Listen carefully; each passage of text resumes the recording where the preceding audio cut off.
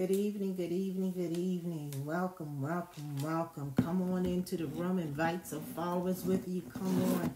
This is a little different for me today, being on a Sunday, but I tell you, I have to be obedient to what the Lord has said. So therefore, I am following protocol this evening. Amen. Glory to God. Come on into the room. Come on and let the Holy Spirit lead you and guide you into all truth and all righteousness. I tell you, He has placed a word in my belly, and I'm going to go forth and I'm going to do and be and get it out as He sees fit, as He deems. Because I understand that the life I live, it's not my own. Glory to God. It is not my own. I'm just a vessel that He wants to use. So I just want Him to do what He wants to do. I tell you, glory to God. Amen, amen, amen. I tell you, just come on in and invite. I tell you, this is a good day to be alive. I'm telling you, some people today haven't woke up, won't wake up, but I'm telling you, this here is the day that the Lord have made. I shall and I will rejoice and be glad in it. Glory to God. So I am excited about this evening. I'm excited how the Lord has woken me up and started me on my way in the name of Jesus. And most importantly, that the gates of hell will not and shall not prevail upon me. Glory to God. Amen. So, Father, we just going to begin to pray. And those that will come on and come forth, they're going to just let them bring their Bibles and let them jump in, let them catch in, and let them fit in where they belong. Hallelujah. So, Father, we just come before you this evening just to say thank you. Amen, amen, amen. Glory to your name, oh God. Thank you for what you are doing. Amen. The recording has started.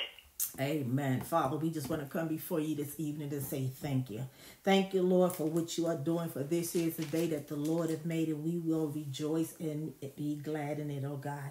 Father, we thank you that no matter what's taking place in this world and what's going on around the world, Lord God, it did not take you by surprise, oh God. But Father, this evening, you want to bring to your sons and your daughters words of encouragement, oh God. Because, Lord God, we know that this world is angry. And because this world is angry, Lord God, you know there's a plan and a purpose that you have for your children, that the gates of hell will not and shall not prevail upon them in the name of Jesus. And Lord God, I just want to say thank you, Lord God. Thank you because I know that the earth is the Lord's and the fullness thereof, and all they that dwell therein it, oh God. This earth belongs to you in the name of Jesus. Good evening. I hope to see you on Tuesday. We have not canceled Tuesday at all. So girlfriend, you come on and we're going to have ourselves a good time on Tuesday morning. Praise God. Amen. And I just want to get started this evening. I just want you to know that I'm normally here on Tuesday mornings at 11 a.m. But Tuesday mornings I will have another assignment elsewhere, and the Lord told me to come on. He told me this morning to come on this evening. So I thank the Lord for being able to follow His instructions and being able to do what He would have me to do. Because I mean, every time you turn on the news and you turn on the TV, they're talking about this coronavirus. And the thing is, it's funny right now that I can even remember the word corona, because every time I think about the coronavirus, it's like corona, that reminds me of something. It reminds me of the day I used to drink Corona beer, and Corona beer wasn't a cheap beer. It was a beer that many people couldn't afford back then. But praise God, I don't have need of beer anymore. Glory to God. But before I get started, since last year, I've been talking about Save the Date, because there's a conference coming up. It's called Gutsy.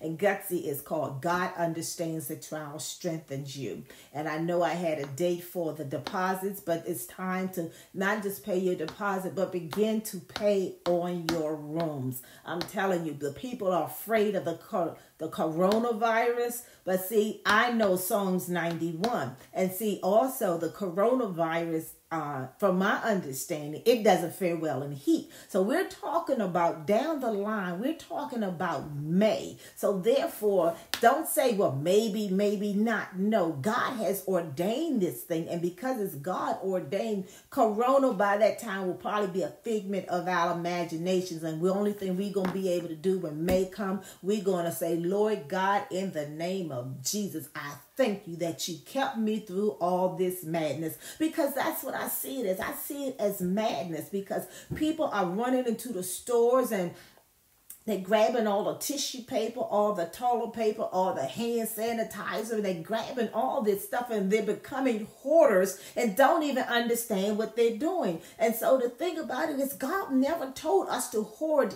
anything. He always just told us to believe. And he said, if you just have the faith of a grain of a mustard seed, that you can take that mustard seed and you can grow your faith. So this here is the time when we need to increase and grow our faith. So it's not the time to buy all the toilet paper, buy all the hand sanitizer, because if you buy it all and it's all in your house, guess what? Your neighbor isn't going to have any. So then when you go to say, how you doing, neighbor? Well, you know, it would be nice to have some toilet paper, but you got all the toilet paper. You got all the hand sanitizer. If you're going to do anything with it, spread it out. Be a blessing to somebody. Be a delightsome land to somebody. But most importantly, leave some in the store for the people. That's the 911 emergency. Last year, I want to say it was in the month of November, when the Lord told me already the 911, which your emergency, he had already gave me the title for 2020. And when he gave it to me, I got excited, not knowing that we were going to have an actual emergency. And so when he gave it to me, it came out of the book of James. But I haven't done much in the book of James because there's so much that's going on in the world that the Holy Spirit wants us to take the devil and squash him and have him to be the bug in the rug, because see, he's running rampant. And because he's running rampant, people's minds are running as rampant as the enemy is. And the Bible says that when the enemy comes in like a flood, that God sets up the standard. But people are still trying to do things on their own. But we got to learn how to trust God. If you say that you are a believer, well, guess what? Just believe God. God has given us 66 books of the Bible for us to go through if we need encouragement, if we need love, if we need anything. And it's also like, if you don't believe, Lord God, help my unbelief. Ask him for the wisdom that you may need for such a time as this. Well, Lord, I'm scared. Give him your truth. And when you give him your truth, sit back, listen, and wait for him to give you his truth. Praise God. But here it is, we're born again believers, and we are to the point where we cannot no longer be carnal-minded Christians. They the ones that go to church and they, hey, praise the Lord, hallelujah, and they still sometimes live in this tradition, and they still live in religion, or what my mama did, what my daddy did, what my mama said, what my daddy said. And the Bible says we cannot get into these old wise fables. And so, you know, a lot of people hold on to that stuff. And I thank God that my mother never had those things. So I couldn't tell you what the old folks used to say, because I did not get that from my mother. And my mother did not get that from her mother. So my mother told us what was valuable, what was morals for us, but never said, well, you know, the old folks said this. I don't know what the old folks said, y'all. I don't know, so I'm not even going to try to tell you. So carnal-minded Christians, they're fleshly, they're worldly, and they're earthly. And so therefore, it's just like that little dab of you know, sometimes, you know, sometimes you may go to somewhere and you get some butter or something on your toast or maybe on your potato. You don't want much because you're trying to refrain from some things. So all you want is just a little dab or just a little dollop on it, you know. And so therefore you get just enough to have that little taste. And that's how some people are in the churches today.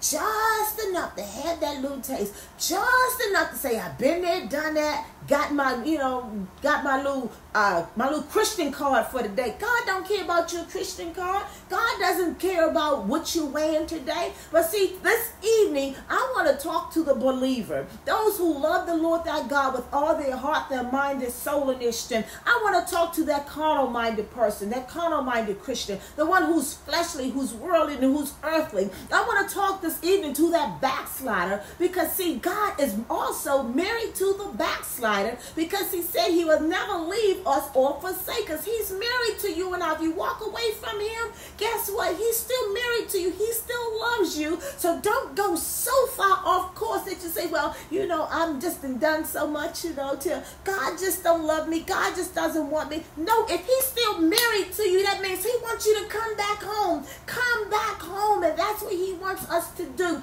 Come back to him. He said if we draw nigh to him, we will draw nigh to us. But a lot of times we're walking so far away from him, we can't see him, and truly we cannot see him. It says, because see, my sheep hear my voice, know my voice, and a stranger they won't follow. But we have followed so much of these false gods, so much of this religion, and so many false doctrines, we don't even know the real thing if it was sitting in our faces. And so therefore God wants us to get back to the real deal. Get back to where we used to be when we first received the Christ and our Savior, you know, as our personal Savior.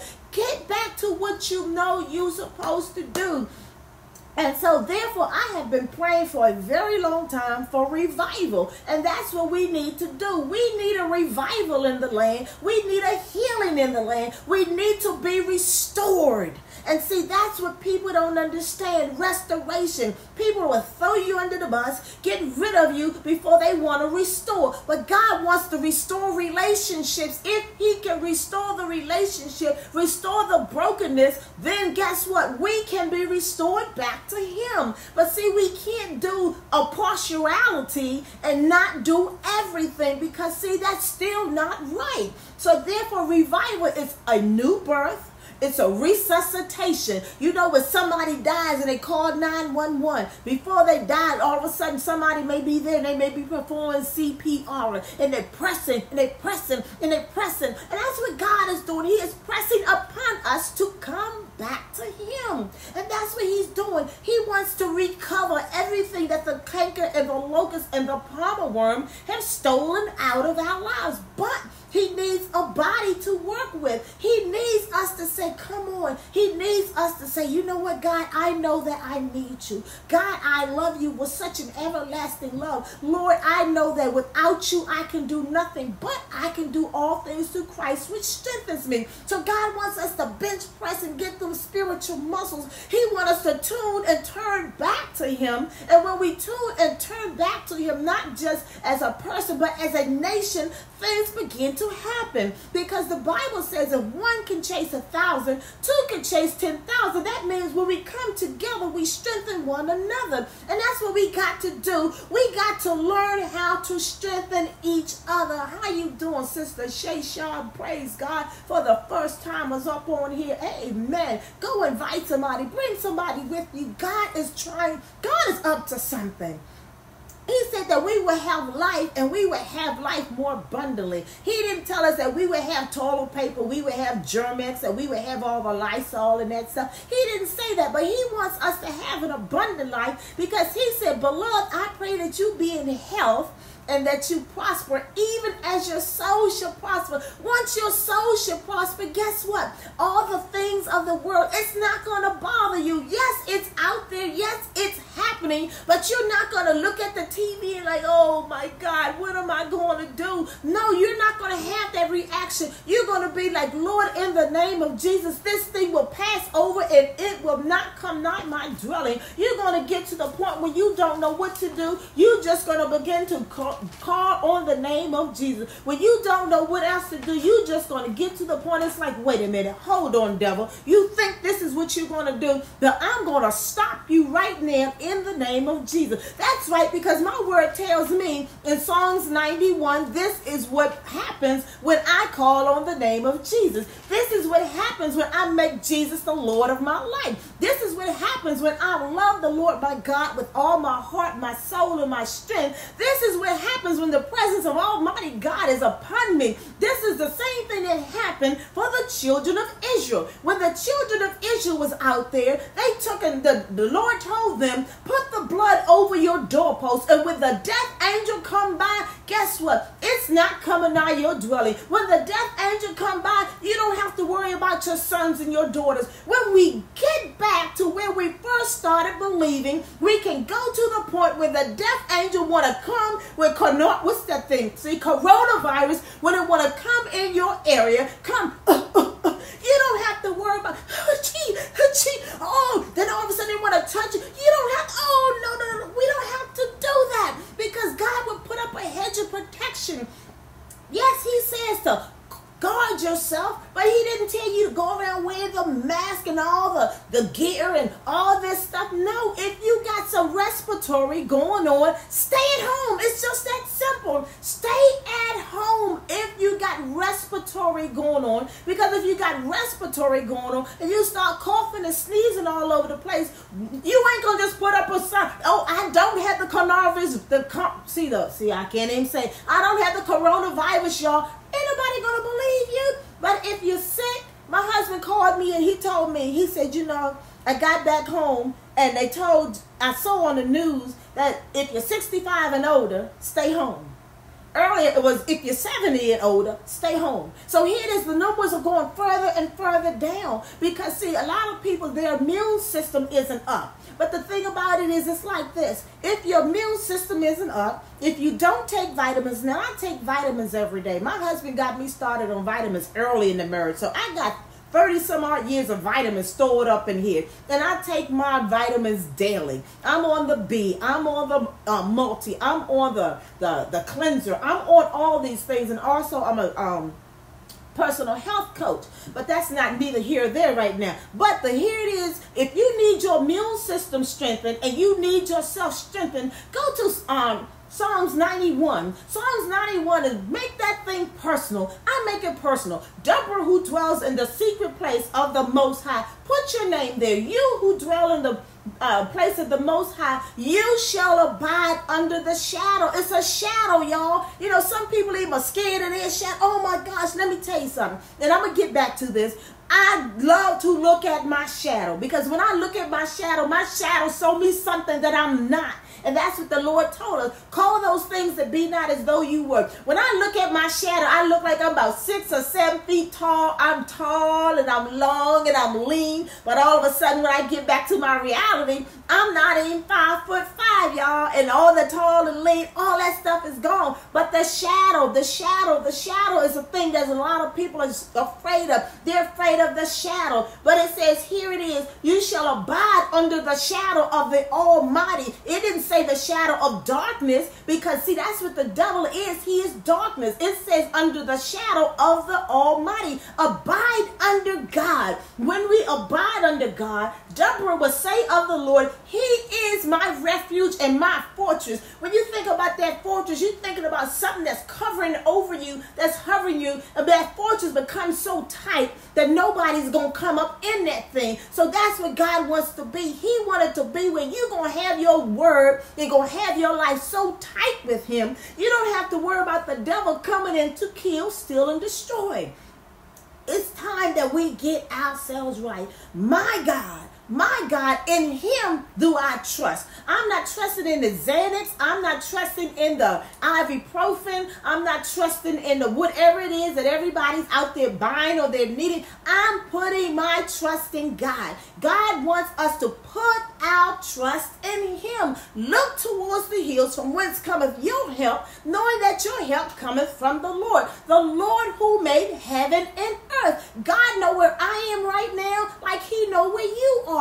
But we got to put our trust in him. We cannot say, well, I don't know. No, you got to know who he is for yourself. You got to know who he is. If you got children, you got to know who he is for your sons and your daughters, your grandchildren, your husband or your wife. We got to know, because see, if your sons and your daughters, if they don't know the Lord and the pardon of their sins, we got to know how to pray for them. Pray them that they come out of the world, that they then come into the things of the Lord. And when they come into the things of the Lord, then they can begin to pray for their children. They begin to pray for their friends. They begin to pray for their family. And that's how this thing should be. It should be just like a wildfire. Because when I think about a wildfire, I think about something that cannot be contained. And when there's wildfires, people come from all over the country to help that state put out the wildfire. And they come in a fire truck, they come with a helicopter, they come with any kind of way that they can find some water. And when water gets low on the hydrants, then they go with the helicopters, they go down, they get the big old humongous buckets, they go back to the to the woods, and they begin to dump.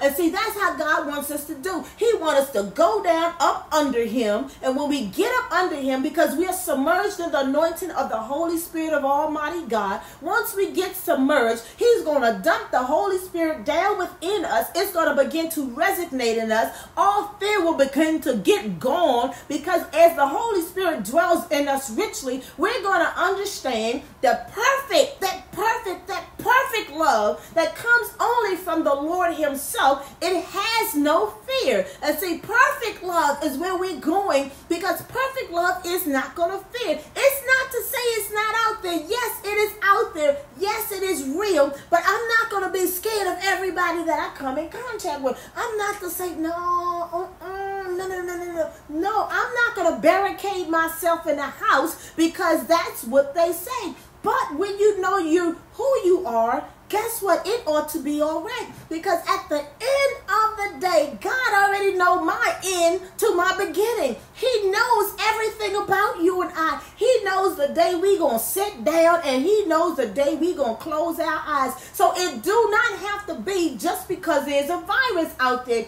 Anything can take us out, but when you abide under the shadow of the Almighty, glory to God, guess what? I say of the Lord, he is my refuge and my fortress. In my God I trust. I'm telling you, I trust in Almighty God.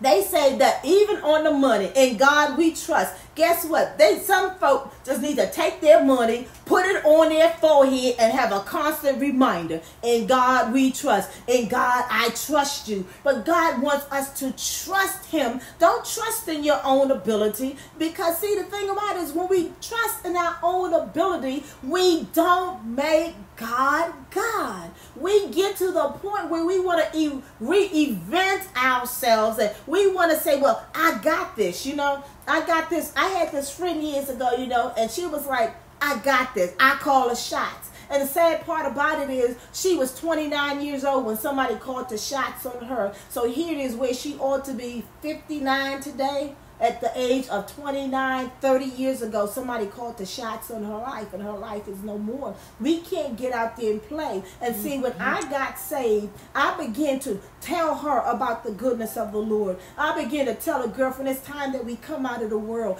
Girlfriend, it's time that we come out of the nightclubs. Girlfriend, it's time that we stop doing a lot of things that we used to do. And the last time I spoke to her, the word she said to me was, I call the shots. I got this. And here it is. One night I went to make a telephone call to call her. And all of a sudden, at the time, my son was a little baby. And he began to get antsy. He began to cry. And I dialed 6 digits. Because at the time, he didn't have to do the 301 and all that others. I called 6 digits and did not get the last digit. And I did not get the last digit because he going through like, okay, I'll call her tomorrow. Guess what? Tomorrow was too late. When I called her on tomorrow, they told me girlfriend was gone. And I'm like, what do you mean gone?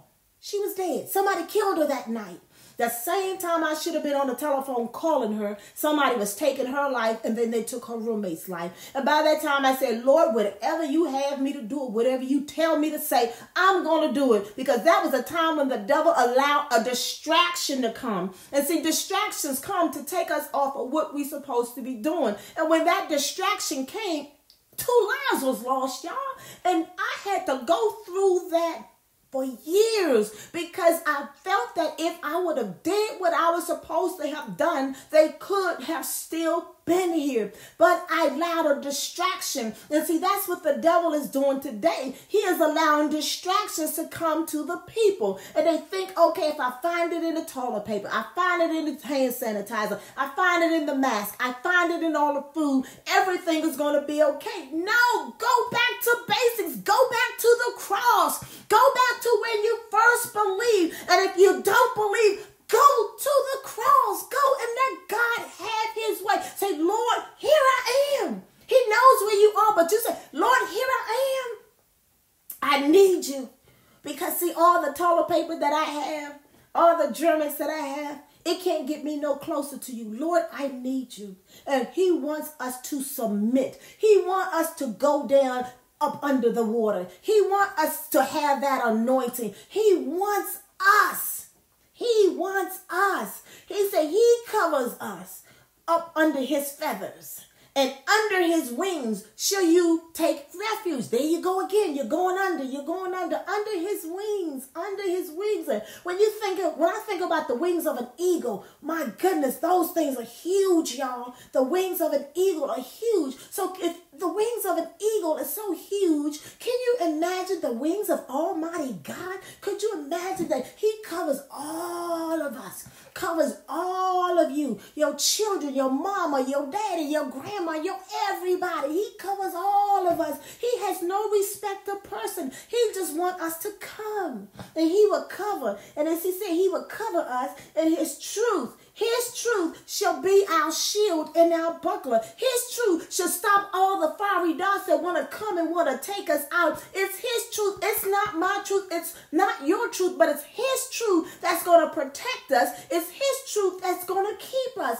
But we got to get into his truth. And it's his truth, the buckler, when we take it, gird our waist with the truth and with the breastplate of righteousness. We got to take on the shield of faith. We get his truth, get his word on it. And when we get his word on it, it said, we shall not be afraid of the terror by night. If you're not afraid of the terror by night, guess what? You're going to sleep in peace. You're going to rest in him, because that's what he wants us to do. He wants us to rest in him, nor of the arrow that flies by day. So he have covered our day. He have covered our night. He have covered every basis. He have covered everything. Nor of the pestilence that walks in the darkness, nor of the destruction that lies at noonday. Destruction is everywhere we are right now. This thing started in China, but guess what? China is miles away from us. And all of a sudden, it came all the way to your door, all the way to my door. It came to over 130 plus countries. That's a whole lot of territory. And God wants us to stop the fear. But starve your fear, but feed your faith. And that's what we got to do. It says that 1,000 may fall at your side and 10,000 at your right hand, but it will not come near you. We got to take the Lord at his word. And when we do Psalms 91 is a promise from God. And God said in his word that his word would not return unto him void, but it would accomplish what he has sent it forth to do. And when we just begin to cover ourselves with the word of God, it says, because you have made the Lord your refuge. You have made the Lord. You, not me, not mom and them, because mom and them can't do it for you. You got to do this thing for yourself. We got to make the Lord our refuge. We got to make the Lord our hiding place. It says when we do, because we have made the Lord, who is our refuge, even the Most High, our dwelling place, no evil shall befall you. This coronavirus, that thing is evil. It says no evil shall befall you, nor shall any plague come nigh your dwelling. See, we talked about the plagues when we first got started. The plagues, that thing, it's not going to come nigh your dwelling, because you have whatsoever you say. And when you say it's not coming nigh my dwelling, believe that you may receive what the Spirit of the Lord is saying in this day. So therefore, he will give his angels charge over you. Come on, y'all. That's good news to me. He will give his angels charge over you to keep you in all your ways. Are your ways righteous? Are your ways like the Lord? Are your ways pleasing unto the Lord? Ask yourself that. And if it's not, just get it together. This is our time. This is our hour to be revived, to be restored. This is our time. Because see, it says that we would tread upon a lion and a cobra, and the young lion and the serpent you'll trample underfoot. You think about a serpent. The second you get near him, he bites you. But guess what? If you are in the Lord, if you are his child, just don't go looking for a serpent because I said it. But the thing about it is when that demon come, you can speak to it. Just like Jesus spoke to the wind and the waves, they had to obey him. He said his word is the same yesterday, today, and forevermore. He changes not. So therefore we can still speak to this virus, not near my dwelling. But when we do it, we got to stand in faith. I can't be in fear. I got to be full of faith. I got to be locked and loaded in my faith, y'all. When I begin to speak this thing in the name of Jesus. Because it says that when he call upon me, I will answer him. When we call him full of faith, God will answer us. He said he will be with us in trouble. He will deliver us and he will honor us. I'm telling you, trouble has knocked at the door in over 130 countries. We got to get to the point where it says that with long life, he will satisfy you and I, and he will show us his salvation. But we got to do the right thing. Spike Lee knew what he was talking about when he said do the right thing. He was prophesying back then all the way to now. Do the right thing. But we don't want to do the right thing. But here it is in the book of Genesis, the 11th chapter. We going to the beginning, y'all. Genesis 11:1, it says, this is a conversation. And this thing, it says, now the earth had one language and one speech. Verse 2, and it came to pass as they journeyed. See, I'm not reading it all. It was the parts that the Holy Spirit had me to take out. Now the earth had one language and one speech. Verse 2, and it came to pass as they journeyed. Verse 3, then they said to one another, come, let us make bricks and bake them thoroughly. Verse 4, and they said, come, let us build ourselves a city and a tower whose top is in the heavens. Guess what? These people came together, and that's what God wants us to do. They came together, and when they came together, they began to come together. It's like, you know what? We want to reach the heavens. We want to see what is up in heaven. So therefore, we want to build something so high that we want to reach heaven. We want to see prematurely what heaven is. But see, God didn't want them there prematurely. So therefore, He's watching everything that they're doing. Just like now, He's still watching everything that's going on. So therefore, at the same time, but they're on one accord, y'all. If y'all don't get nothing else, get this. Things happen when we come together on one accord. Things happen when we get unified. You become locked together when you're unified. You get locked together, and when you get locked together, there's things that you can do. We can help one another. But then all of a sudden, verse 5, but the Lord came down to see. He'd already saw what they were doing, but then He came down. And see, God is already watching everything that's taking place. God came down to see the tower which the sons of men had built. We are the sons of men. We're still building things. We're still destroying things because we don't have the right perspective.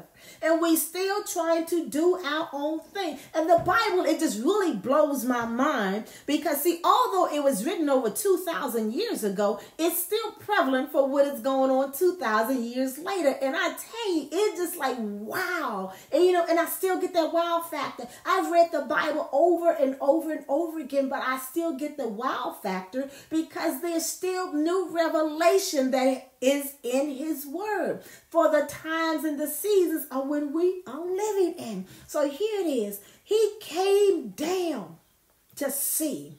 And then this is it. The Lord said, God is always speaking, but are we always listening? Indeed, the people are one, and they have one language. And this is what they begin to do. Now, nothing that they propose to do will be withheld from them. See, when we come together as one, there is nothing we can do that God, that He won't. If we do the right thing, there's nothing that we cannot do when we come together unified.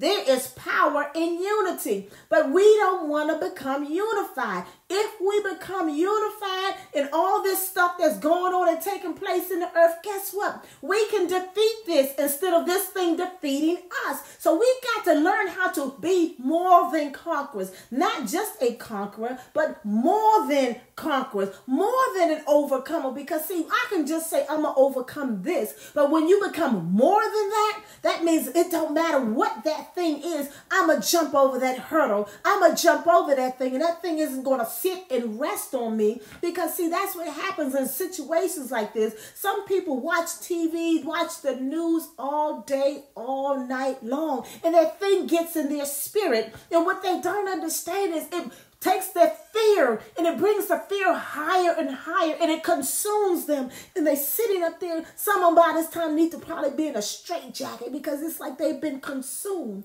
But we got an all-consuming God. We get to be consumed with him, get to be consumed with Almighty God, and we don't have to worry about the cares and the pressures of this world because we begin to get consumed with him because he's speaking and he is talking. He wants us to listen to what he is saying at this time.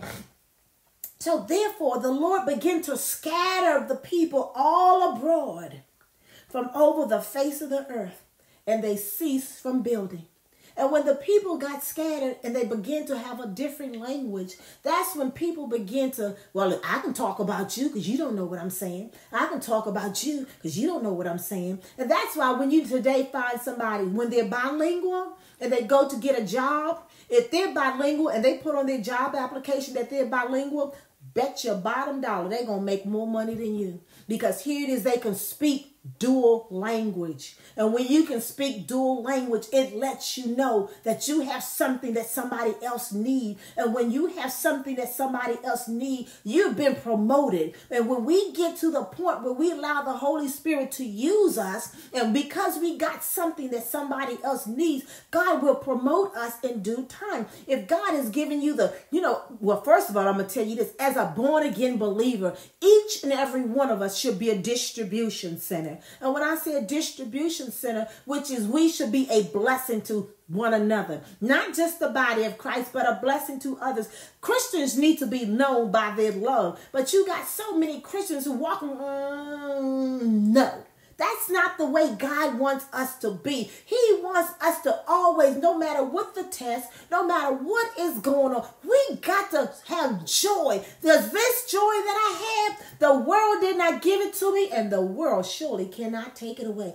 God gave it to me. Did I always have it? No, because before I became a Christian, the cares of life had me so bogged down to some days it was like, no, I just did not want to get up. But I get up today. When I get up, I got an expectation that comes nowhere but from the Lord. Glory to God.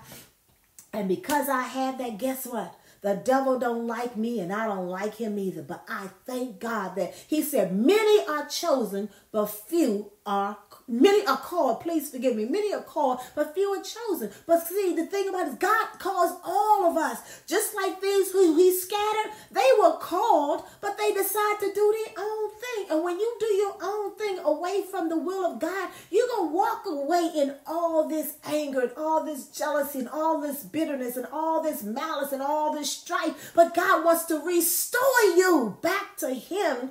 And when he restores us, all that old stuff is washed away, because old things have passed away. Behold, all things become anew. And when the newness of life comes into your life, my goodness, it don't matter what they say, because people are always going to remember you from when. But see, then when they keep seeing you, that know that you have not changed, they're going to say, something different about you. Yes, I am a child of God, loving the Lord thy God with all my heart, my mind, my soul, my strength. No matter what you do, how you do it to me, I love you. No matter what you said about me 20 minutes ago that was derogatory, I love you. Because the thing that I've come to understand, and I realize the Lord told me, vengeance is mine, I'm going to repay. Guess what? You can bite me, you can kick me, you can throw stones all day long. But you know what? When you do those things, this is a thing. They talk about karma.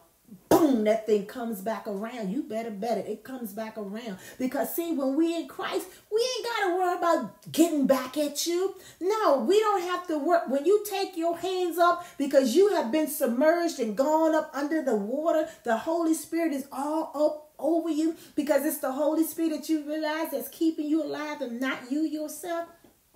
Things begin to happen.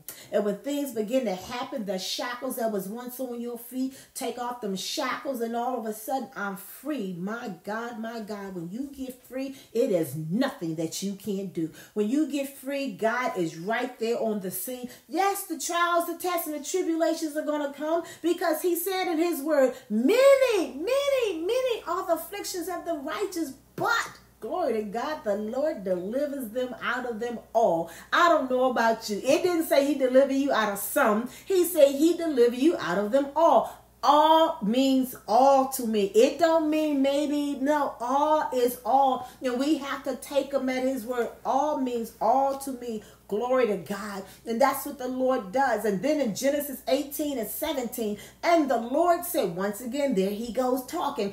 And the Lord said, shall I hide from Abraham? Ask yourself right now, Lord, shall you hide from me? Shall you hide from me? I don't want God to hide from me. I want to pray, and when I pray and when I call on the Lord, I want God to be right there. I don't want the Lord to hide from me, no way whatsoever. He says, shall I hide from Abraham what I'm doing? Since Abraham shall surely become a great, mighty nation, and all the nations of the earth shall be blessed in him. Verse 19, for I have known him, and in order that he may command his children and his household after him the way of the Lord, to do righteousness and justice, that the Lord may bring to Abraham what he has spoken to him. Let me tell you something. It says his children and those after him. We are the righteousness of God. We are the seed of Abraham. God for years have been trying to get us right. For years, God has commanded the blessings upon us, but we still want to do our own thing. And God said, time out for foolishness. And see, one thing about Abraham became an intercessor, because see, this here was Abraham was interceding for his nephew Lot. But the thing is, when Lot left, the Lord told Lot, he told Abraham, get away from your country, get away from your family, get away to a place where I will send you. Abraham walked away on blind faith, but Abraham took Lot. The Lord never told Abraham to take Lot, but he took Lot. And Lot went out there, and they found out, well, my cattle and your cattle and our herdsmen, they're fighting, they're feuding. When you're not where you're supposed to be, things will not go right. There will be fighting, there will be feuding, but strife and malice and confusion, that is not of God. And the devil is going to do whatever he can to kill, steal, and destroy. But Abraham loved Lot enough. He said, you take this one, I take that one. Whatever place you want, I'm going to stay behind for this one. So when Lot left, Lot went to Sodom and Gomorrah. Sodom and Gomorrah, verse 20 says, and the Lord said, because of the outcry against Sodom and Gomorrah, that is great. And because their sin is very grave. When you think about grave, you think about, I'm going to the cemetery. Somebody had just died. Sodom and Gomorrah was no more. Why? Because their sin was great. Here it is today. We're at a time where the people's sin is on a rampage, and they believe, I don't need God. I can do it my way, because Burger King said, have it your way, and everybody want to have it their way. It's time out for foolishness. And verse 21 says, the Lord said, I will go down now and see whether they have done altogether according to the outcry against it that have come to me, and if not, I will know. See, once again, God keeps coming down. God keeps showing himself. But what are we doing when he keeps showing himself? We got to stop turning our backs on what God wants to do. But all of a sudden, when we really get in trouble, Lord God, I need you. No, you needed him him when there was no trouble. You needed him when there was no storm. Because see, let the truth be told, when you got up in the morning, you didn't get up because of your alarm clock. You didn't get up because somebody tap, tap, tap you. No. Guess what? Dead people are still tap, tap, tapping them, and they're not here anymore. We got to get to the point when you wake up in the morning, your 2 eyes, your 2 ears, your 2 feet. But anyway, when you wake up, because everybody don't have eyes and ears, but when you wake up, guess what? It's still the Lord that has done that. Why? Because he have need of you. Why? Because your time is not here. Why? Because you may be a backslider and need to come back to the Lord. Why? Because you may need to repent because there's some unforgiveness in your heart and there's some things that the Lord wants you to get right. Why? He is giving you another opportunity. And see, he keeps coming at us. Why? Because he have need of you and I. Glory to God. And because God has need of us, he, just like he told Joshua when Moses could no longer perform his assignment, he told Joshua, be of good courage, but let your hands be strong. Be not afraid, because just like I was with Moses, I'm going to be with you. Just like he was with Moses, just like he was with Abraham, just like he was with Sarah, just like he was with Daniel in the lion's den, and he was with Shadrach, Meshach, and Abednego. Guess what? He's still here today. He hasn't changed. He has just been giving us the Holy Spirit that dwells in us richly. But are you allowing him to dwell? You have to ask yourself, are you allowing him to dwell? So God wants to revive us. God wants the revival to hit the land. And the revival starts with you. It starts in your household. Things happen when people begin to pray. 1 Thessalonians said, men ought to always pray without ceasing. But if you only pray when something hits your household, guess what? No, you're not strong. You're weak. But see, the word of God said that when I'm weak, I'm strong in him. Why is it that I'm strong? Because I've been praying all along. Because I've been praying before the storms and the trials of life got here. So when they come all of a sudden, it's like I'm already prayed up. And because I'm prayed up, I can then go by, glory to God. I can begin to strengthen the brethren. You know what I'm saying? And that's what I'm doing today. I come to encourage. I come to strengthen. I come to tell you that don't allow the cares of the world to overtake you. If you're watching the news all day and every day to see what's going on, turn it off. Because see, one thing about the TV, it's called a TV for a reason, because it keeps telling somebody else's vision. And if it's the wrong vision, and if that vision keep getting inside of you, and if it's the vision of fear, guess what? You're going to pass that fear on to others, and everybody going to be sitting up there fearing together, and you don't know what's going on. But when you walk out in faith, my God, all of a sudden you can walk and you can do what needs to be done, and you can help somebody else. You can be somebody's caretaker. You can be somebody's caregiver without being in fear. And then it can be to the point you can call somebody up and say, I just want to encourage you today. You can get on social media and say, I just want to encourage you today. I just felt like being grateful today. I just want to tell you that I love you and God loves you too with such an everlasting love. Because see, love covers a multitude of sin, and that's how we get in this mess, because of sin. But here it is. God wants to revive us. But will you come out of your death before death knocks at your door? Because see, when we're not walking into Christ, we ain't nothing but dead men walking. And the Bible has a scripture that says, can these dead bones live? I believe with all my heart, those dead bones can get up and live. If you're dead, if you're backsliding, if you got unforgiveness, you got strife, you got malice, you got bitterness, you walking around in anxiety, you walking around wounded, guess what? You can live. This is your time. This is your hour to say, Lord, I repent of my sins right now. And see, one thing about repentance is not just to say it, but then go back to where you was. Repentance is to get that thing in your heart. The word that I had in my heart, that I not sin against you, Lord. And that's what we got to do. We got to stop sinning. Sin will take you to a place you never want to go, and it will keep you longer than you intend on being there. So we got to learn how to walk this thing out. So we got to learn how, as an intercessor, we in the prayer warrior, you must learn to lead a holy life. Holy and acceptable unto the Lord, which is your reasonable service. That's what it's all about. We got to learn to be accountable. We have to be servants. And we have to know how to pray. My God. And when you pray God's word. Because if you don't pray God's word, you will become prey, because the devil is seeking whom he may devour. And if you don't know the word of God, he will come and he will eat you up for breakfast and spit you out for dinner. And you're going to wonder, how in the world did I get here? But when we just get in the word of God, what does God's word say about this thing? And see, intercession is not for the intercession. Intercession is not for the intercessor. Intercession is to take that thing out into all the world. Take it out and pray for those. So if anybody this evening have a prayer request, make that thing known. Put that thing out there. I will pray with you and pray for you. That's what an intercessor does. An intercessor is a servant. An intercessor is accountable. An intercessor have to have pure love and a pure heart. And if your heart and your mind is not right, guess what? Your living and your prayer will be in vain. So therefore, we got to have that agape love.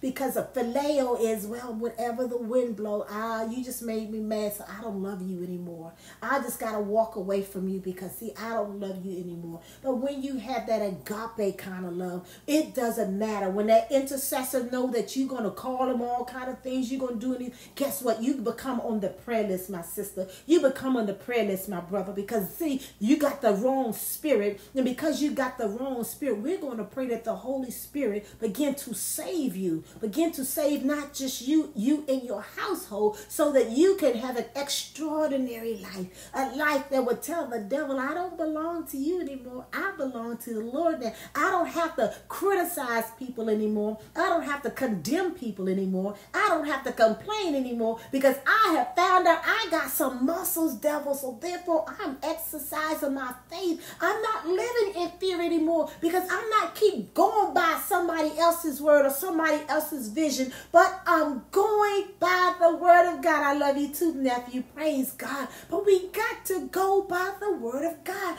We got to get in his word. We got to dig deep, because when we dig deep, it gives you life.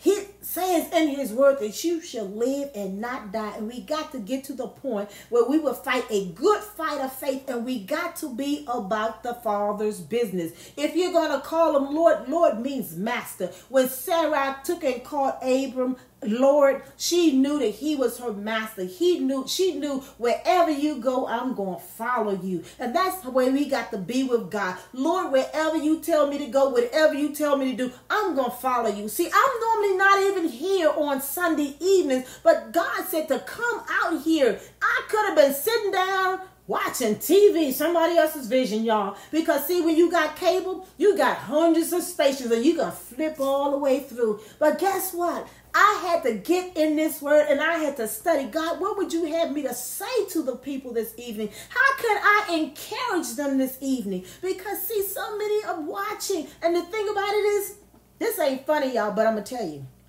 This is March Madness. Guess what? They got some mad folk out there, because they can't watch the games. There's no March Madness. There's no NBA Madness. There is nothing. If you want to congregate 200 to 500 people, it ain't going to happen, y'all. The CDC and everybody else said it's not going to happen. This thing is for real. But guess what? If we get in the word of God, when the madness want to come, you get mad and tell the devil, you going to get up out of here. All fear is gone, because you have stood on the word of God. You have taken back your mind. You've taken back your house, and you're standing on the word of God, and God's word is true. Glory to God. So therefore, we got to get to the point that we know that our lives have purpose and we have destiny. Glory to God. And 2 Chronicles 7:14 says, if my people who are called by my name, if my people who are called, I am the called, glory to God, will humble themselves and pray and seek my face and turn from their wicked ways. There's so much wickedness going on. It said, if my people who are called, we are the called, y'all. But some people who are called, I don't want that thing called Jesus. I don't want him. But if you just begin to turn, that's where the repentance comes in. If you begin to just return and repent, then wasn't humble. I ain't humble. When you cannot humble yourself, you got pride on the throne. And that's what happened to the devil. It said, I saw Satan fall like lightning. Why? Because he was going to exalt himself. Jesus, who you think you are? I can sing, I can make the people worship, and I can do all this stuff. But guess what? Because he thought he was so high and mighty, he had a whole entourage to come down with him. But see, hell was never set up for man. But hell is a place now that they're going to come. And it says in the Bible that they're going to be gnashing of teeth. And there's going to be all kind of things that's going to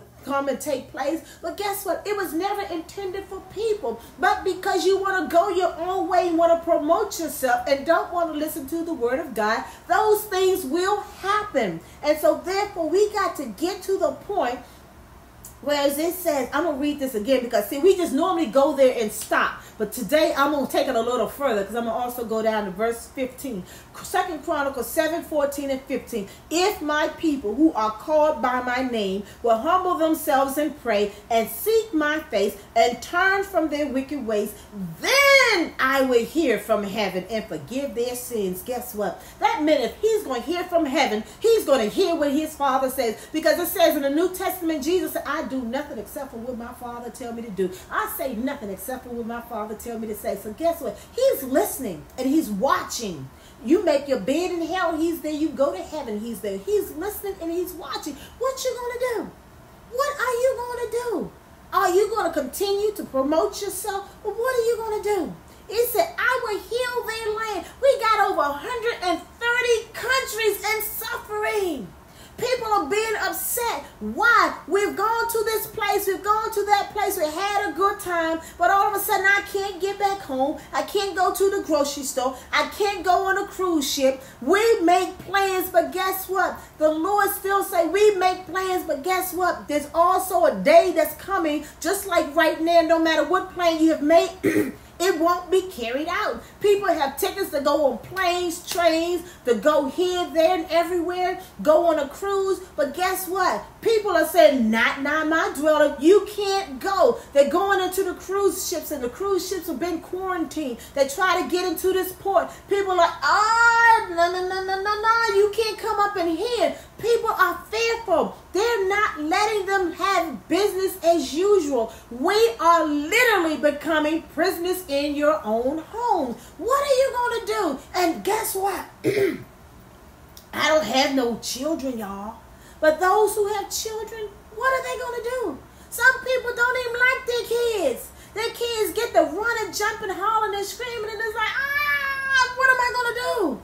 Why isn't the school open? No, this is your time to train them. This is your time to teach them. Train a child the way they should go when they're old, they don't depart from. This is your time. If you don't do nothing else, don't just put them in front of the TV. Get them in the Bible. Get them in the Word of God. Discuss what is happening in the world with your children. I can remember right now in my life when I get to thinking about it, I remember as a child the day when Martin Luther King died. I remember going, hearing it in school, and we going home, we all frightened and we all scared, and we calling mama at work because my mother was at work and my daddy hadn't come home from work yet, and we all scared, not knowing what's going on. People, I lived in Washington, D.C. People tore Washington, D.C. up. They tore the nation's capital up. Why are you going to tear up where you live, people? You don't do that. The very stores that they went to, they decided they were so upset. Why are you going to tear up black-owned business? Why are you going to tear up a white-owned business? Why are you going to tear up the business? First of all, it's not yours. It's a place you need to go. But people get to the point they get super stupid. You don't go tearing up stuff that you need. We need to learn how to build. We need to learn how to build. In the beginning, in Genesis, the children from the Tower of Babel, they learned how to build. And the Lord saw them building. As he saw them building, he came down to look because they were on one accord. We need to learn how to build one another up. When you get to the point you get so tired that you can't take what's going on in the world anymore. Some people just want to take and check out. We're not to check out. We're to keep living. We're to keep going. We need to say, Lord, I feel like I want to check out and he say, son, daughter, I have need of you. Because if you go to check out, that's not of God, no way. Suicide is straight up from the devil, and people are to the point they don't know what to do anymore. They're checking out early, but God never told any of us to check out. He told us to live. He told us to have that mustard seed faith. And if we walk with that mustard seed faith, my God, you're going to live like you ain't never lived before. He said that he going to bring heaven down to earth. I'm telling you, you don't have to wait for the by and by. If you just begin to live, just begin to seek his face, hear from heaven, he will heal your land, and you will begin to live like you ain't never lived before. I'm telling you. But if you don't allow him to heal your land because you want to stay where you are, and you like living in fear, you like backsliding, you like gossiping, you like doing all kind of things that God hates, therefore you're not going to live the good life. But when you begin to hate what God hates and love what God loves, guess what? Your land will begin to heal. When the virus try to come near your house, not near my house, devil, because I got a word from the Lord. Not near my children, because I got a word from the Lord. Those parents who are at home and their children up and down, and they don't know what to do. When you get a word from the Lord and you put a word on that thing, I speak peace, peace, peace in the name of Jesus over every parent that got little ones at home and they're going to be at home for the next 2, 3, 4 weeks or however high it is. I speak peace over your homes. I speak peace over your babies right now in the name of Jesus, that the gates of hell will not prevail, that you won't hurt not their hair on their head, because you just can't take it anymore. But you can do all things through Christ which strengthens you. You can love those babies like you ain't never loved them before in your life. You can just love them. You can hug up on them. You can begin to train them. You can begin to teach them. If they, see, the world put our kids on Retland and told the parents that they got all this stuff going on. You begin, if you got some oil, anoint your house, anoint your babies, put that oil up on there, and you just begin to intercede for your children. You begin to pull down every stronghold in the name of Jesus. You begin to pull down every generational curse. If you see something on your children that your mama did, that your daddy did, that your grandma did, begin to pull that stuff down. Begin to lay hands on them babies. Begin to hug up on them babies. Begin to love up on them babies that you ain't never loved before. But watch God begin to heal your land. But see, it begins with one. When you begin to get to the point, I'm going to take authority. And when one take authority, somebody else see you taking authority, then we begin to iron sharpen iron. We're going to then begin to keep taking authority and keep doing what the Lord wants us to do. And as we keep walking and keep doing and keep taking authority, then all of a sudden it will get a little better. Your mind will get a little better. Things won't begin to overshadow you and overtake you as they have before, because you put your trust in Almighty God. You trust the Lord with your whole heart, with your sons and with your daughters. And it's like, Lord, heal our land.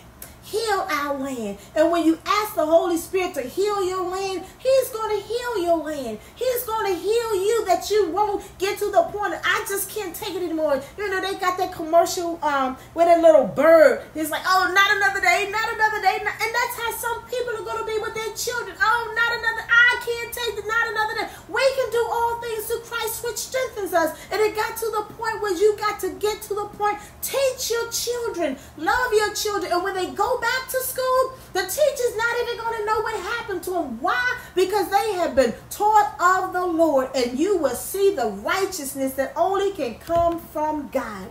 And we got to take the Holy Spirit at his word. We got to learn how to let go and let God. Let go of what your auntie said. Let go of what your granddaddy said. Let go of what your mama and them say that you'll never be and you'll never do. Let go of all the wise fables and say, Lord, I can't do this task by myself, but I need you. And because I need you, Lord God, come into my heart. Come into my life. Make my pathway straight. Everything that was crooked, Lord God, make it straight, because I need you as never before. And I'm going to love these babies. I'm going to teach these babies. And most of all, Lord God, I'm not going to open up my mouth and say that these babies get on my nerves. I'm going to tell you something.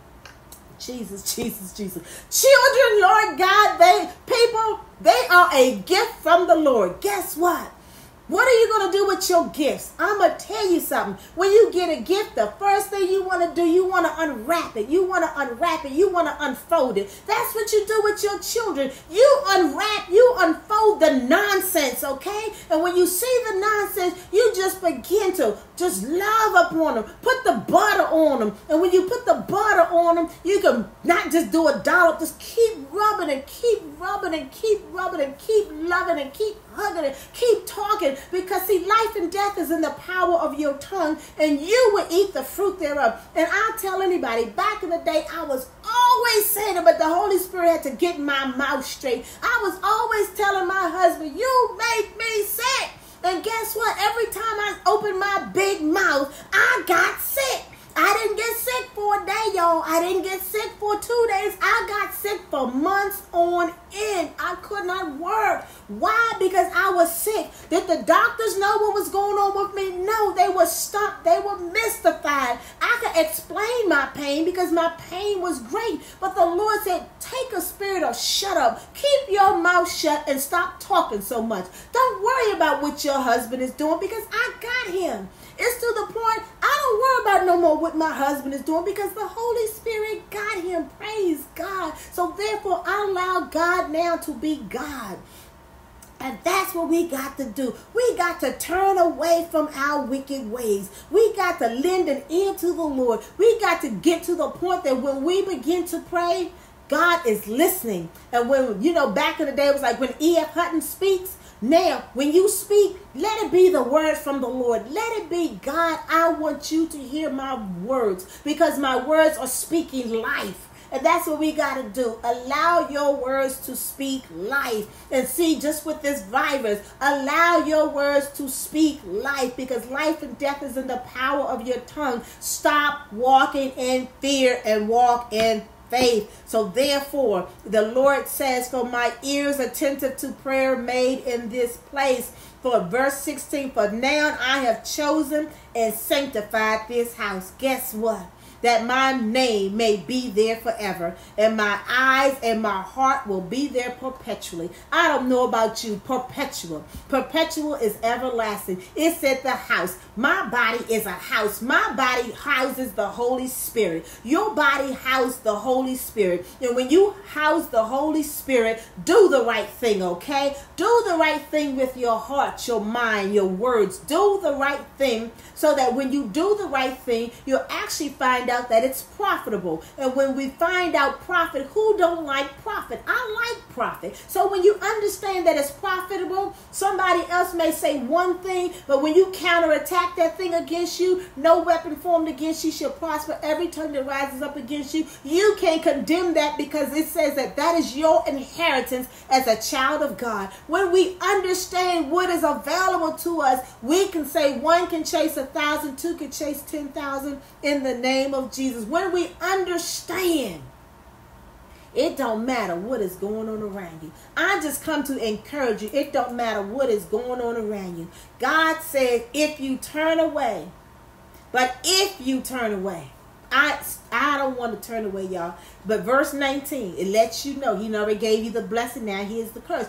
But if you turn away and forsake my statutes and my commandments, which I have set before you, and go serve other gods and worship them.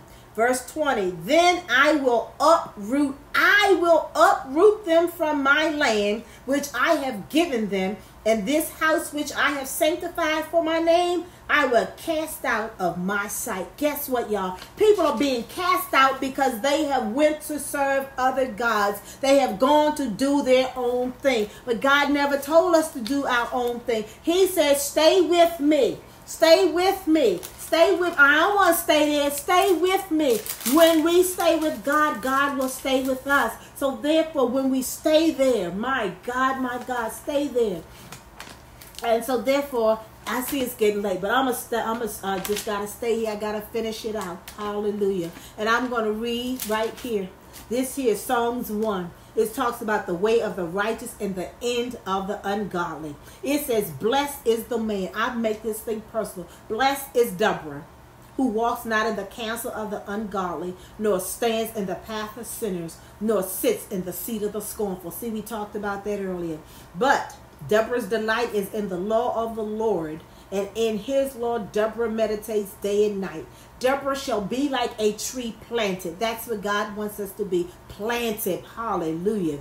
Planted by the rivers of water that brings forth its fruit in its season, whose leaf also shall not wither. And whatever Deborah does, it shall prosper. Glory to God. The ungodly are not so, but they are like the chaff which the wind drives away. Therefore the ungodly shall not stand in the judgment, nor sinners in the congregation of the righteous. For the Lord knows the way of the righteous, but the way of the ungodly shall perish. You know what?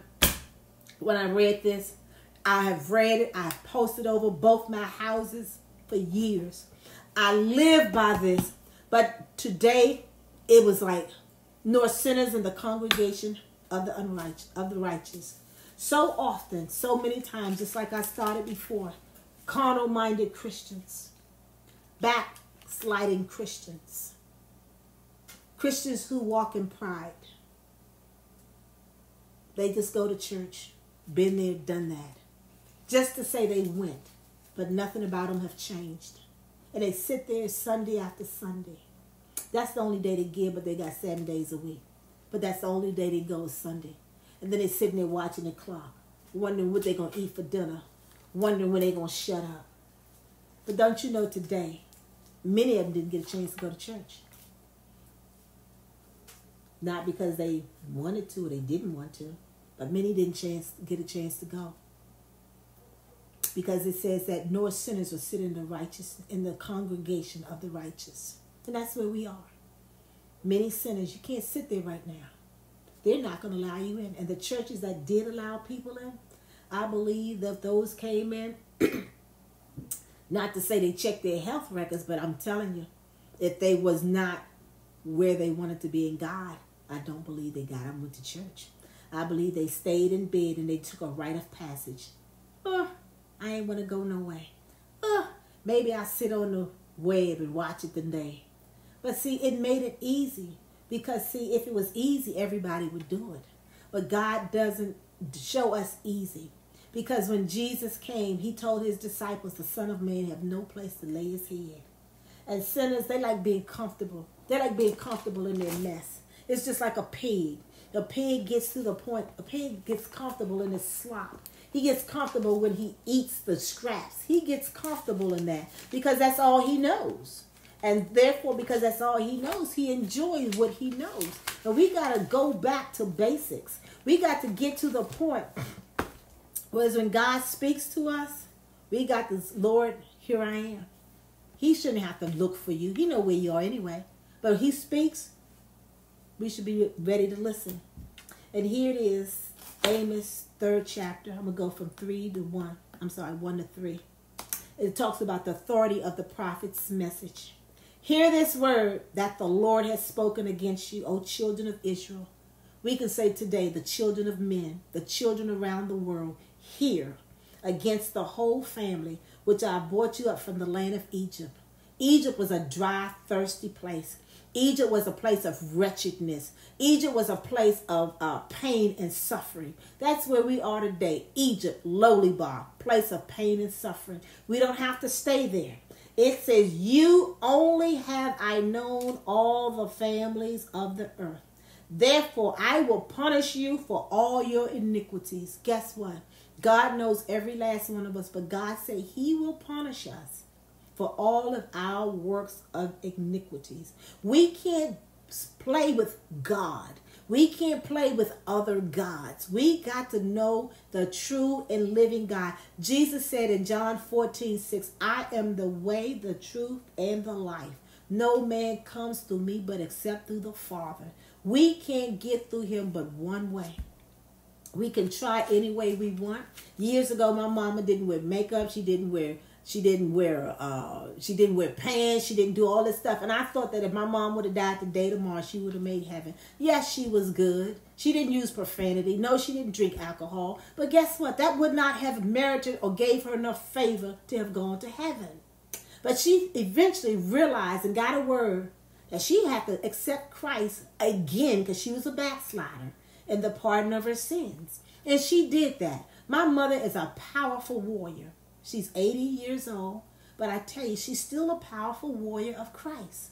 And so therefore, God is awesome. My dad, he's a warrior. He's suffering with dementia, y'all. But guess what? He's still a warrior in prayer. My God, my God. Things happen when you get the word that you hide in your heart, that you sin not against God. And that's what God wants us to do. It says, can two walk together unless they agree? We got to agree that Jesus is Lord. We can say this, we can do that, but the real nitty gritty is we cannot escape judgment or destruction, and we are not immune to judgment or destruction. We must come to terms that obedience is better than sacrifice. In Isaiah 1:18 and 19, 1 and 19 is one of my favorite scriptures. But we got to go a little deeper, y'all. It says Isaiah 1:18 through 19. It says, come, now let us reason together, says the Lord. Though your sins are like scarlet, they shall be as white as snow. Though they are red like crimson, they shall be as wool. Verse 19. If you are willing and obedient, you shall eat the good of the land. Verse 20. But if you refuse and rebel, you shall be devoured by the sword. For the mouth of the Lord has spoken.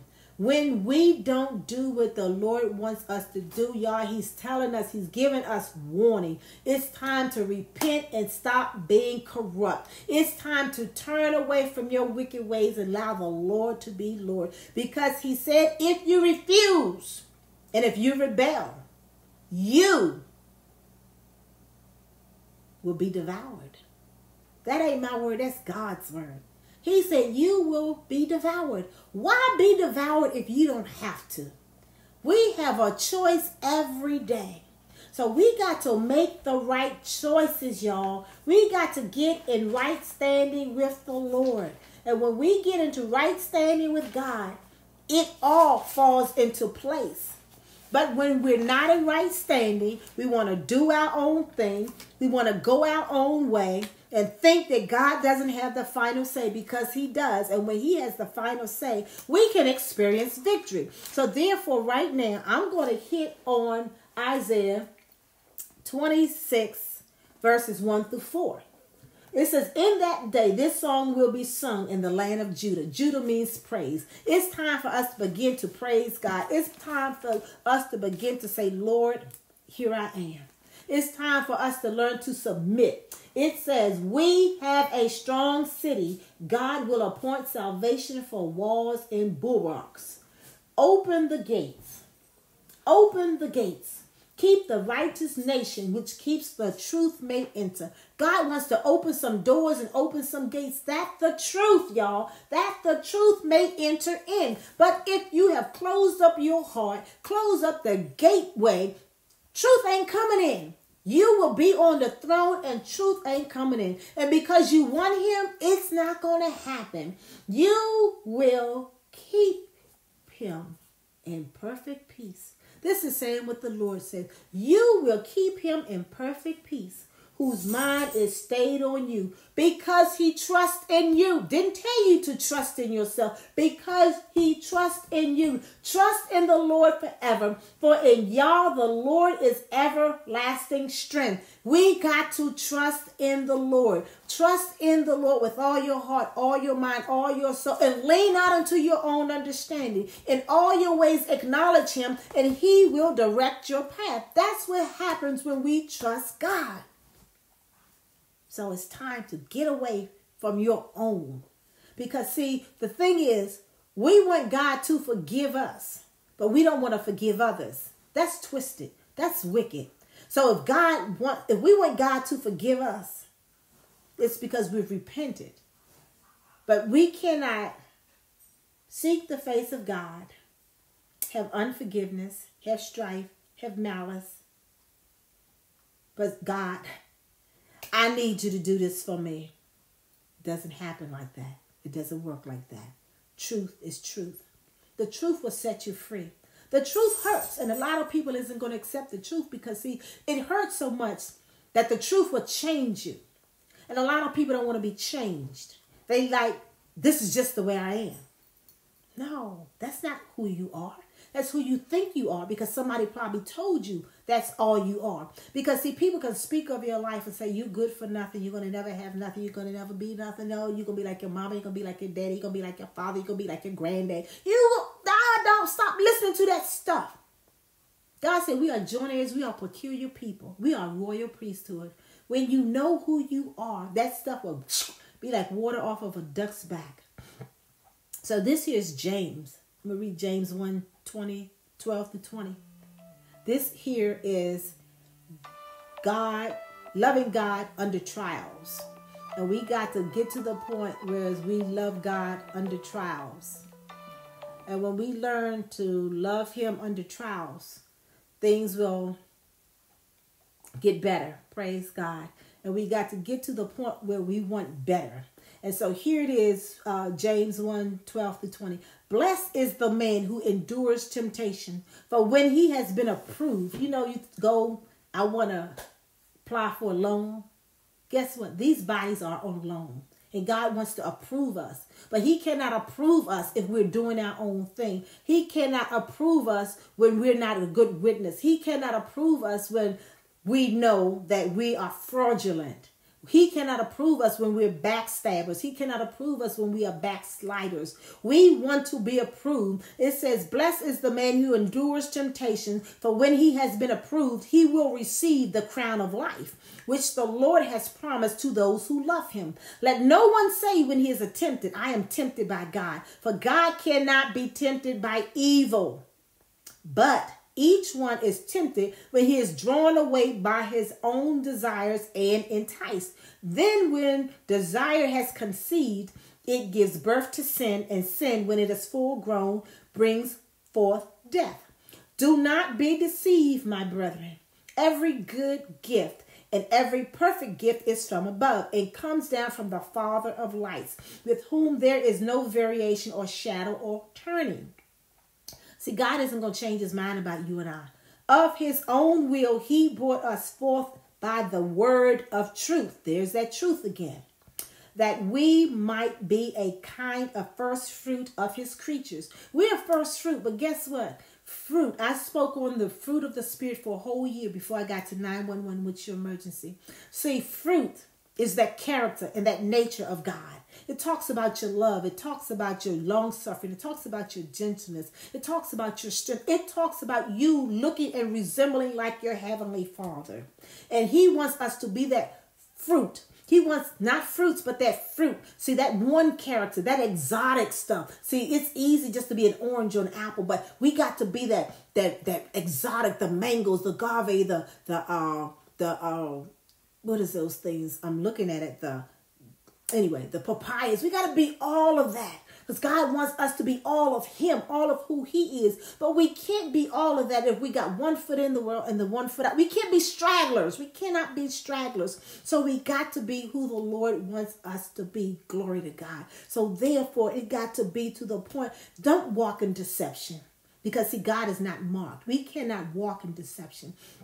We can't do it our way and think it's going to be okay. And we got to be that beacon of light so that men may see. I cannot take myself and hide myself under bushel basket. Because if I hide myself under bushel basket, how can someone see my fruit? How can someone see me? So therefore, we got to get to the point. We got to stop playing hide and seek with one another. So therefore, we got to stop playing. Because see, we trying to hide from God, but God knows where we are. So verses 19 says, so then my beloved brethren, let every man be swift to hear, slow to speak, slow to wrath, for the wrath of man does not produce the righteousness of God. Be a producer. God wants us to produce fruit. He wants us to produce that of our own kind. He wants us to produce after him, after his nature, have that agape love, not having that phileo. And you know what? This isn't in my notes, but it says, what does it profit, my brother? This is still James. What does it profit, my brethren,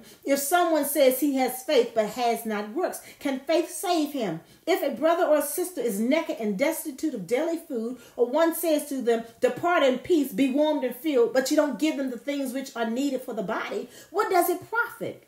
That says faith by itself, it does not have works, is dead. If you got all the toilet paper, you got all the Germex, you got all the Puracell, share it. Somebody else need what you have. Be a blessing. Be a delightsome land. Stop thinking that your family is the only one that need. No, there are other people have needed, but you become hoarders. We are not to hoard. So I'm going to begin to close out with this. Praise God. But I thank God for each and every one of you that stayed with me this evening. Praise God. 1 Peter 3:8, I'm going to start there. It said, call to blessing. Finally, all of you, be of one mind, having compassion one for another. Let me tell you something. Love as brothers, tenderhearted, be courteous, not returning evil for evil or reviling for reviling, but on the contrary, blessing, knowing that you were called to do this, that you may inherit a blessing. For he will love life and sees good days. Let him refrain his tongue from evil and his lips from speaking deceit. Let him turn away from evil and do good. Let him seek peace and pursue it. For the eyes of the Lord are on the righteous, and his ears are open to their prayers. But the face of the Lord is against those who do evil. Come on. It took me all this time to get to there. This is where the Lord wanted me to take you. He wants us to be righteous. He wants us to be the righteousness of God. He wants us to fear not, because perfect love casts out all fear. I can't say I love with all my heart, my mind, and my soul, and I'm living in fear. But if I have fear, I have to cast that thing away. Just like a fisherman, he's fishing, he's casting. We got to learn how to become fisher of men. We got to learn how to cast our cares upon the Lord and leave them there. When we cast them, we begin to get the weight of the world lifted off of us. And some of us are walking in the weight of the world. And when we got the weight of the world on us, we become heavy. And God has not given us the spirit of fear, but of love and of a sound mind. And that way we got to get the heaviness off of us. And I thank God I'm not living in heaviness. I'm not living in weightiness. And most importantly, I'm not living in fear. God does not want you to live in fear. He does not want me to live in fear. So I thank God that we going to uproot fear right now. Because we got to learn how to paralyze the strong man. We got to get to the point that God has not given you the spirit of fear, but of love and a sound mind. When we become to know the Lord and the pardon of our sins, it's called reinforcement. We don't have to do this thing by ourselves. We just have to learn how to trust the Lord. And so therefore, when we trust the Lord, we are reinforced to know that I can do all things through Christ who strengthens me. So therefore, I want to read this because this here is destroying disease germs. And so therefore, we need healing. Our land needs healing. We need healing. We need to have our minds healed. We need to learn how to trust the Lord at his word. We need to learn how to say, Lord, here I am. We need to learn how to surrender. We need to learn how to be thankful. We need to learn how to be grateful. And this here is called destroying disease germs. And that's where we are. And the disease germs is coming out of, this prayer is coming out of Isaiah 53:5.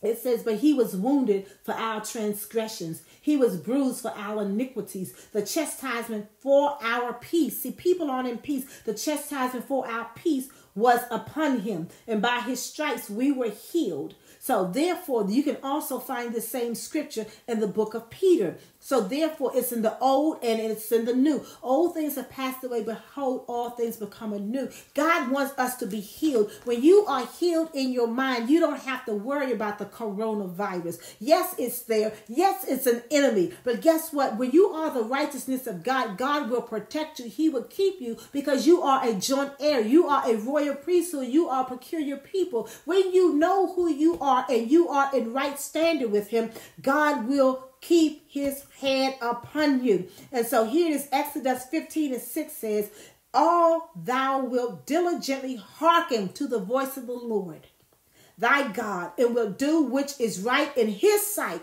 and will give ear to his commandments and keep all his statutes. I will put none of these diseases upon them. None of these diseases upon them. What he has done in the days of Egypt, he will do today now. For I am the Lord that healeth thee.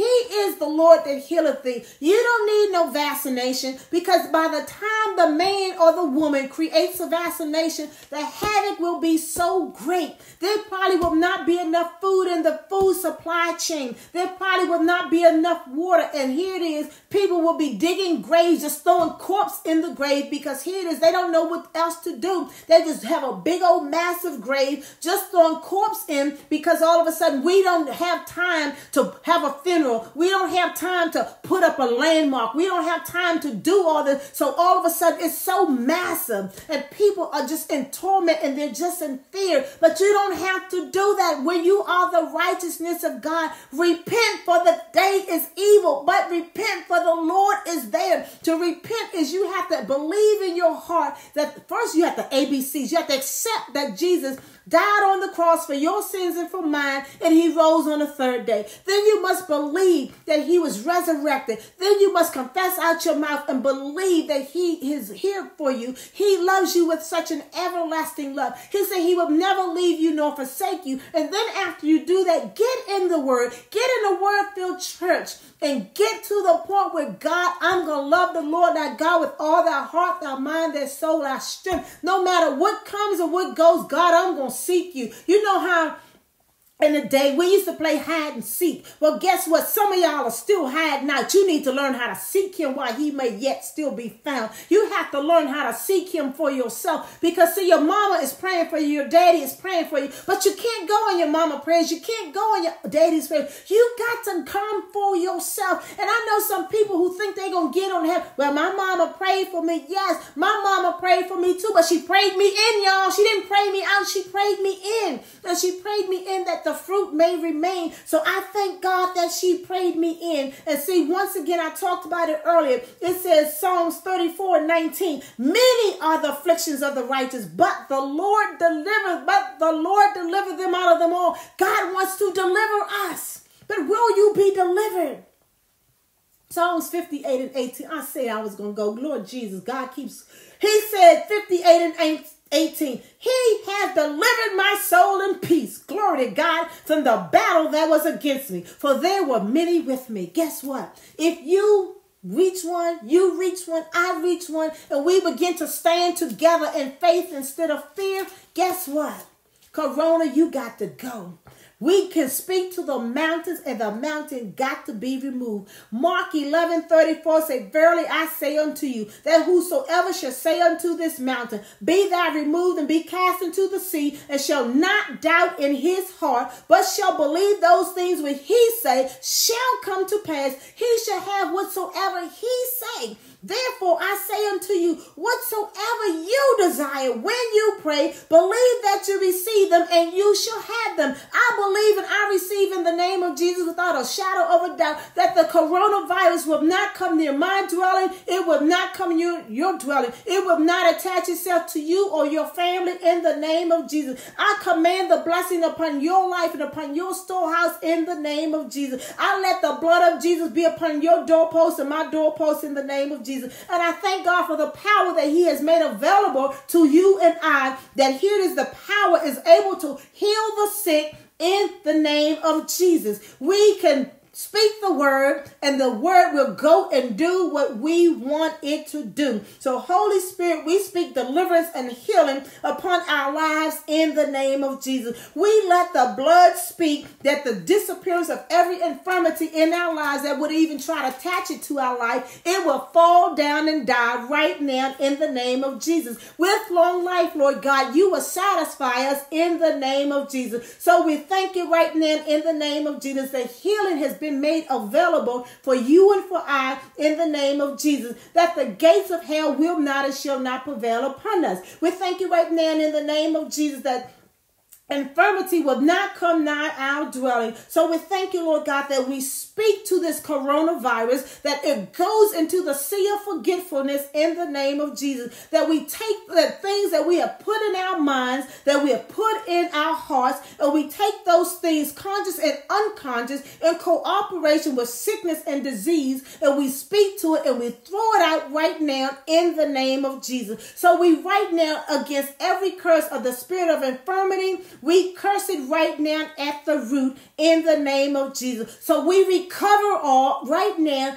in the name of Jesus. So Holy Spirit, we thank you right now that we are the righteousness of God, that no sickness or disease or virus will come nigh our dwelling place, that we will rest this evening in perfect peace. We will have sweet sleep as we slumber in the precious name of Jesus. So Father, we thank you that every germ that would try to attack us, it dies in the name of Jesus. We don't have to worry about it germinating for 6 hours. We don't have to worry about being 6 foot away. We don't have to worry about wearing a mask. We don't have to worry about fear, because perfect love casts out all fear, and we're standing on faith, and we thank you right now in the name of Jesus. So I thank each and every one of you who have stayed with me all this time. I thank you that Jesus is Jesus. I'm telling you, he is on the throne. He knows everything that's going on. So praise God. Glory to your name. I love you with the love of the Lord. Have a sweet night of slumber in the name of Jesus. I speak peace upon you, peace upon your family, speak